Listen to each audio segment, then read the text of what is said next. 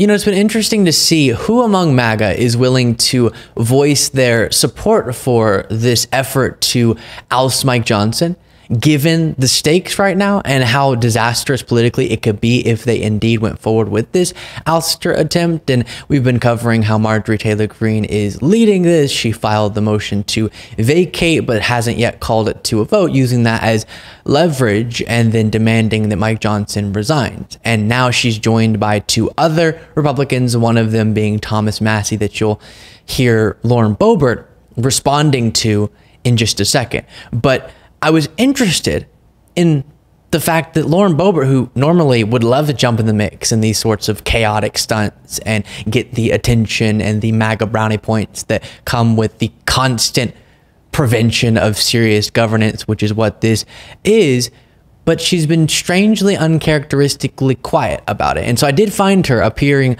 on Real America's Voice's Stinchfield Tonight with Greg Stinchfield and explaining what her stance is. And within that, there's some strange clips that we'll look at.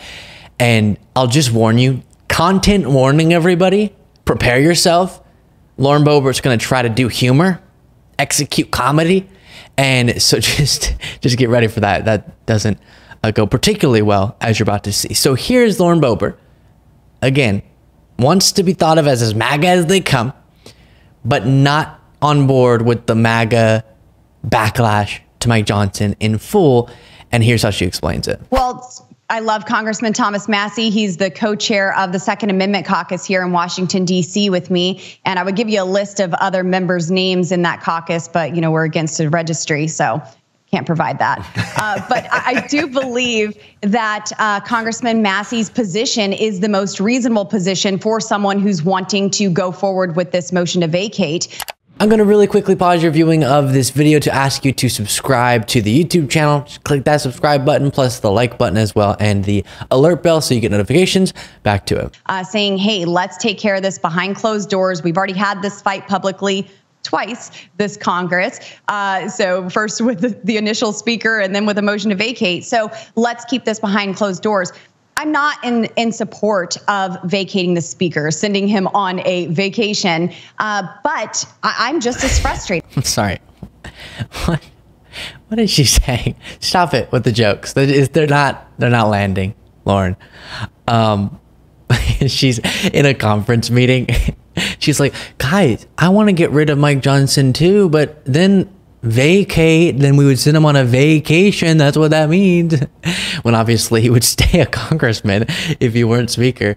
But typical, I know she just connected the words in her brain, but still a strange thought there. The first joke though is the vile one, and I'll play more from the interview in just a second, but she is joking about the fact that she's against even basic steps to address gun violence in the United States, when saying, we're against registry, so I can't give you the names of the other people in the Second Amendment caucus. She's emphasizing that her and her cohort are so unwilling to even take preliminary steps toward decreasing the gun violence epidemic in the United States that is so much more significant and devastating than any other developed country.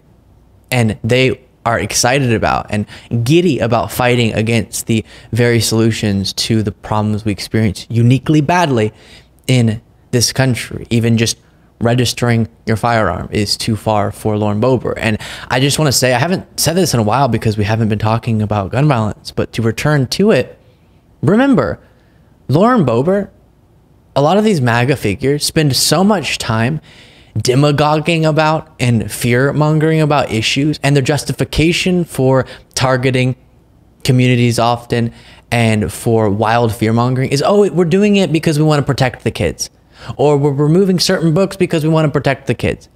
And that falls apart when you understand the leading cause of death for children in the United States is firearms. And Lauren Boebert wants to do absolutely nothing in terms of common sense gun regulations to change that.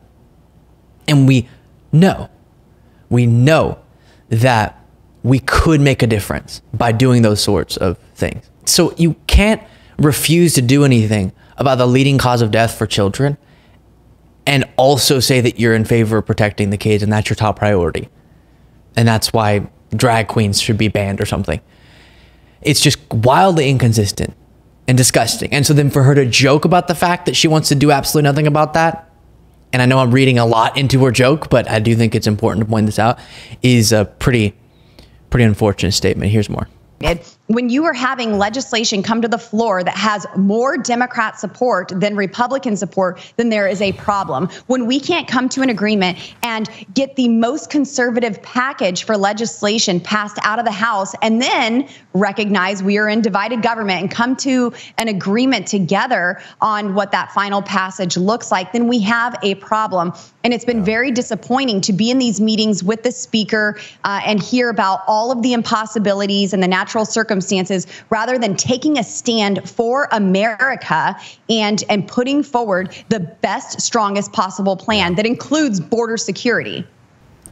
So can you tell how disoriented she is there?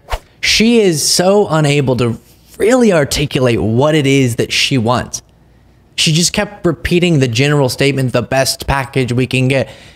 Okay, but what does that mean? And then finally, she gives something specific, which is, quote unquote, securing the border. And I did a whole segment about this yesterday. You can go watch it. And it relates to the border. And I want to prevent myself from launching into a whole rant about this because I've done it now so many times. But it's the Lauren Boeberts. It's the Marjorie Greens, it's Donald Trump directing MAG Republicans to do this, that are responsible for killing the legislation on the border. So now they're saying we can't give, for example, aid to Ukraine because we need to first secure our border. That should be the top priority. But they prevented the border legislation from getting passed. I know what you're thinking. Oh, that's because it was liberal, it was woke, it was Marxist, it was communist, it was socialist, it was fascist, it was... Trump strings those all together, so now I've got in the habit of doing it. No, the Border Patrol Union endorsed it, and the Border Patrol Union also endorsed Trump last go round. So it's a very conservative organization, and it still was for this, and this had things in it to invest more in border security, to invest more in the asylum process, to give the president new authorities that he doesn't have, and to address fentanyl coming across the southern border. So no. Just like how you can't say you want to protect the kids and then prevent anything from being done to protect the kids, you can't say you want to secure the border or do anything about the border if, number one, you're lying about what is happening at the border, and number two, you're preventing things from being done. So that should be said. Here's more from earlier in this interview. Republican Congresswoman from Colorado, our good friend Lauren Boebert, is back with us. Congresswoman, welcome to the program. Grant, thanks so much for having me on.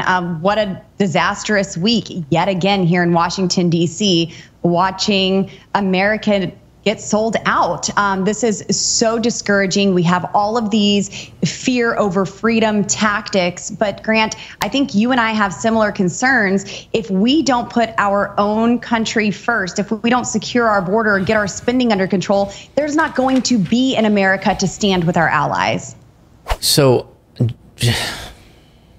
we went through an analysis recently that showed how we would not have the problem we currently have with debt if it weren't for the Republican tax cuts over the last couple of decades, and the tax cuts that so often disproportionately benefited those at the top of the economic ladder. And so they're just not the fiscal responsible party. It's ridiculous. But also, again, you hear it there. We can't do anything. We can't help Ukraine. We can't, I don't even know, keep the lights on in the House of Representatives until we pass a border bill. But then we're going to block the border bills because, and some people said this explicitly, we don't want to give Biden a political win on the border. It's a depraved world out there, but at least we have each other. And I guess we can rest assured with that fact. Let me know what you thought of all that in the comments.